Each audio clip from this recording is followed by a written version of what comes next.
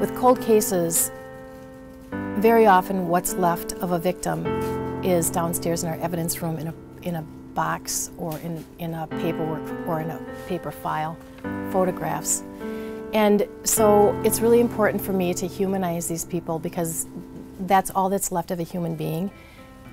They shouldn't be lost. And so I bring them back to life as much as I can by calling them by their name, talking to them in the files, or talking of them to other people by their name and not just a number. These old cases are not cases that weren't worked to their fullest potential to begin with, but with the progression of science, in particular DNA, we've had the opportunity through a federal grant to review all of our old cases. My husband's an engineer and he says, how come there's no shows on engineers? You know, people don't want to see that stuff. They want to believe that this is something very exciting. And this job often entails a lot of hours of research on the computer or reading old case files, talking to people about things that are very, very difficult to talk about. You know, you really have to do something to balance it, or you become part of it. It can suck you in.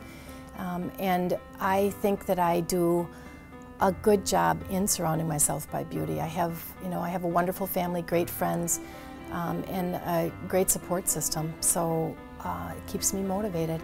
These cold cases are not more important than a recent murder, a recent homicide, but they are as important. And we've never given up on these cases. We've never stopped wanting to get them solved, but the problem is we don't have the resources to do it. Families out there have been waiting for a lot of years to hear something positive about their loved one that they've lost. For everybody who has any feeling, any appreciation for human life, to know that these are important and to support the continuation of the investigations.